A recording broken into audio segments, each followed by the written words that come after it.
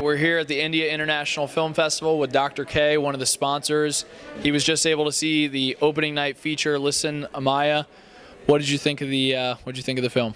I think it was amazingly good in my opinion. I had supported this event primarily because I felt it's a good for the community and good for our culture. This is the first time for me to see, and I'm very much impressed and happy with what the younger generation is doing to promote and propagate our culture, especially the integration. When you see in this melting pot people of non-Indian origin also coming and participating, I think it's a good feature.